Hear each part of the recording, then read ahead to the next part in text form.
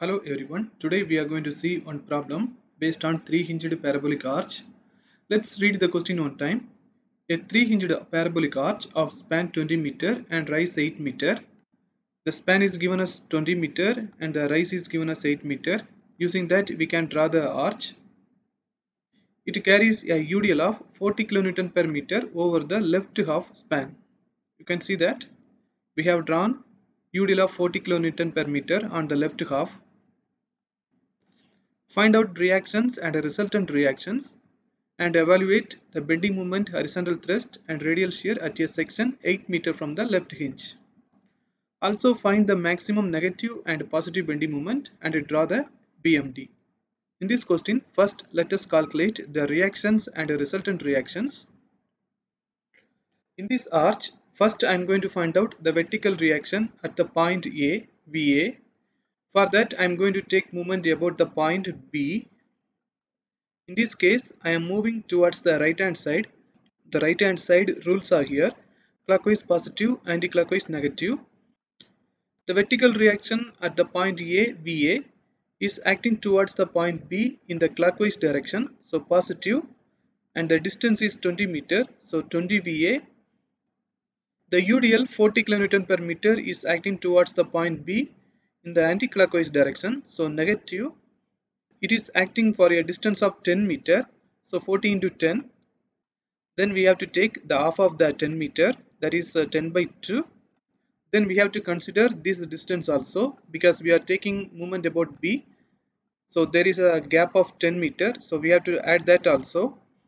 Finally we are getting VA is equal to 300 kN. For calculating the value of VB, I have to find out the total load.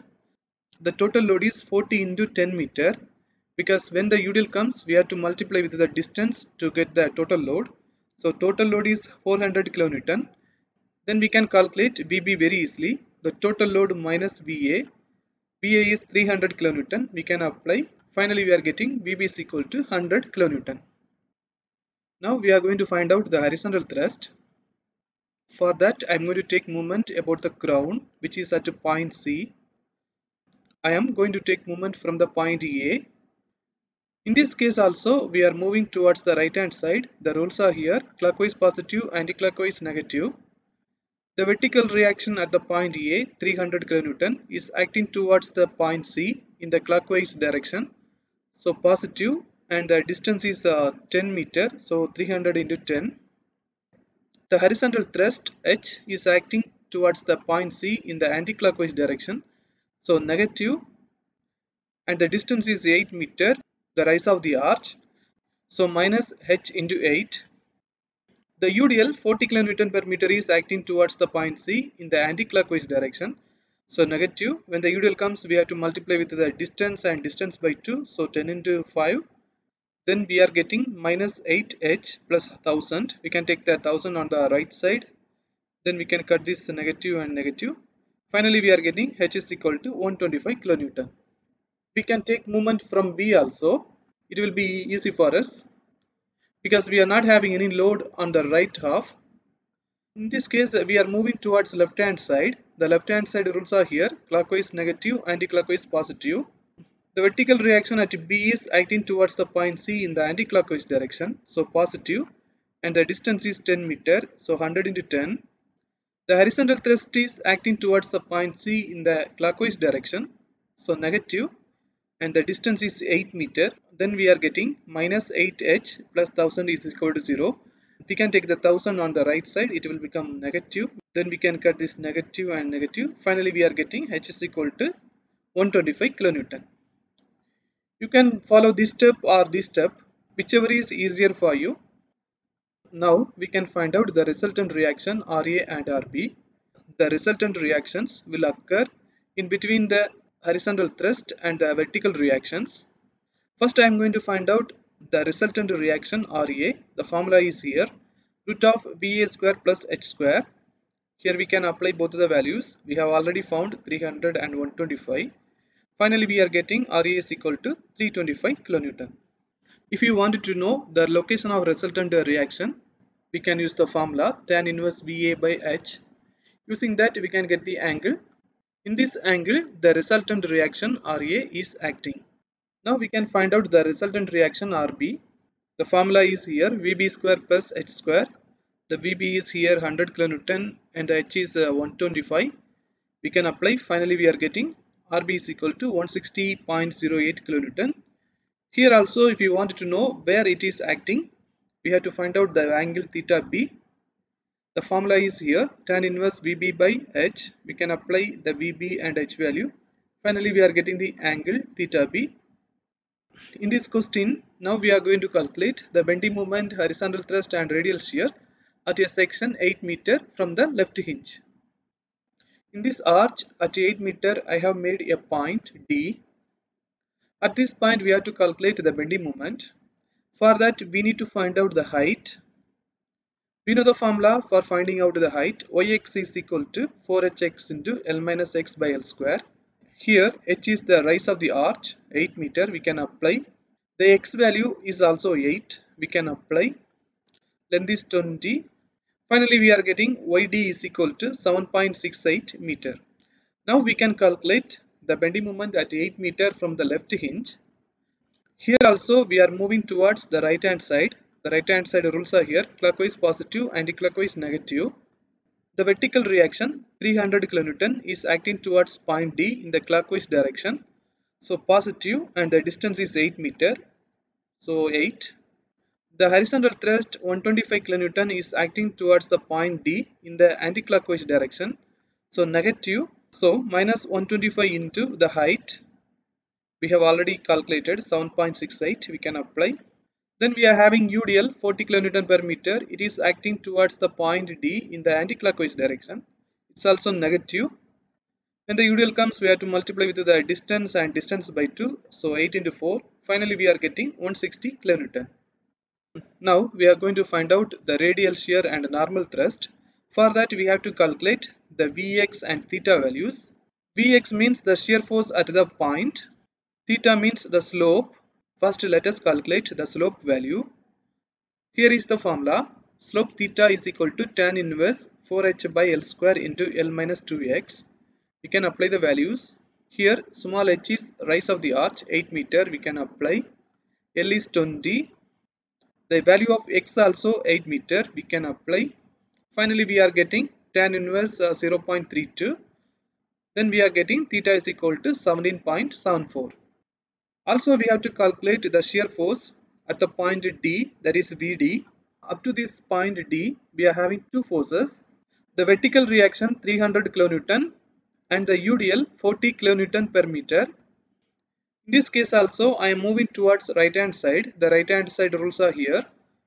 Upwards positive, downwards negative. This is the rule we have to follow when we calculate the shear force value. The vertical reaction 300 kilonewton is acting upwards, so positive. The UDL 40 kilonewton per meter is acting downwards, so negative. When the UDL comes, we have to multiply with the distance to get the shear force. So 40 into 8. Finally, we are getting minus 20 kilonewton. Now we have found the values of slope and the shear force. Now we can apply in these two formulas. After applying the formulas, we will be getting ND and RD. In this question, we have to find out the maximum negative and positive bending moments. Let us calculate them now. The maximum positive bending moment can occur on the left side or right side. For finding out where it occurs, we have to look at the reactions and the loads. The reaction at the point A, VA, is 300 kilonewton, but the reaction at the point B, VB, is 100 kilonewton. So we are having bigger value at the point A.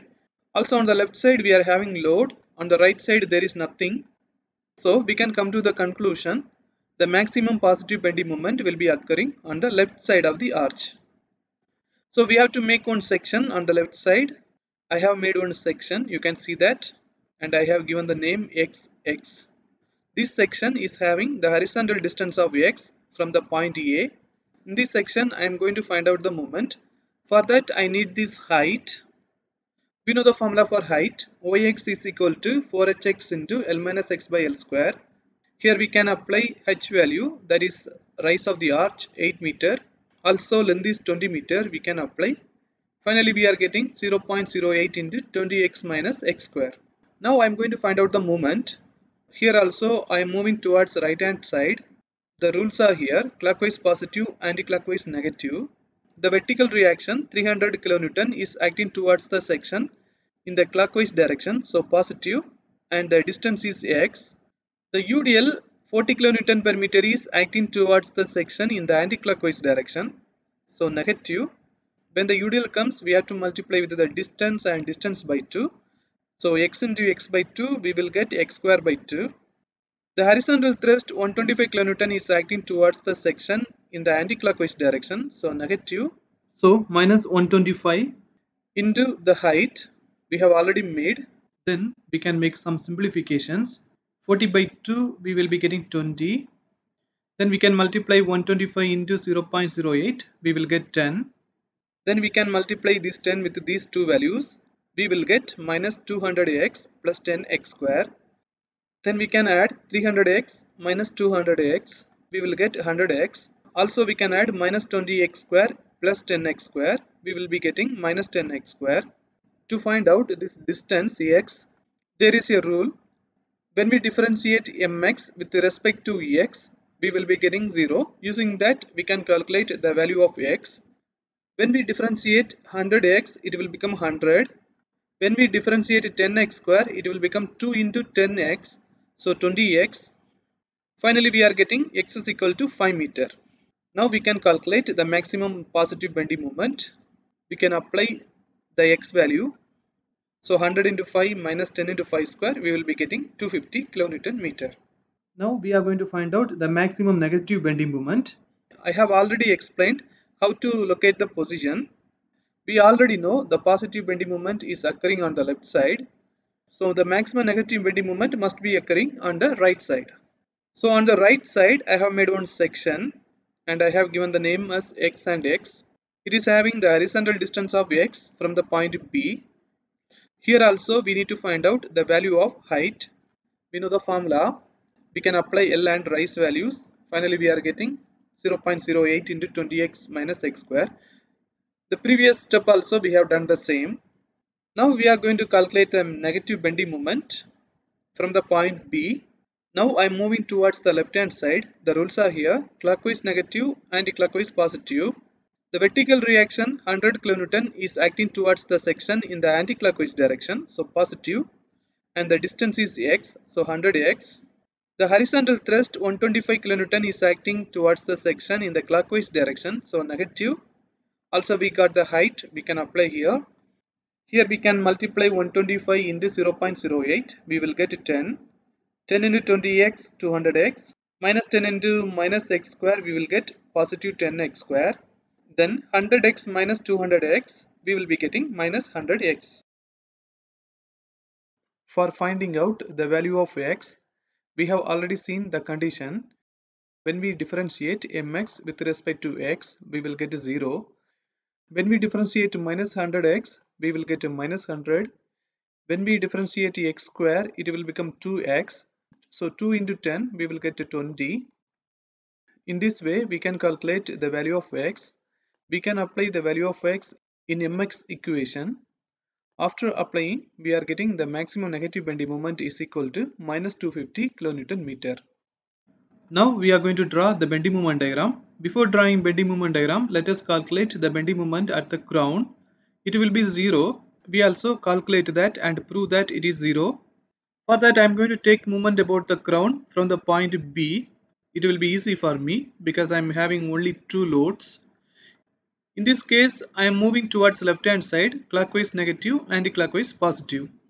The vertical reaction 100 kN is acting towards the crown in the anti-clockwise direction, so positive, and the distance is 10 meter.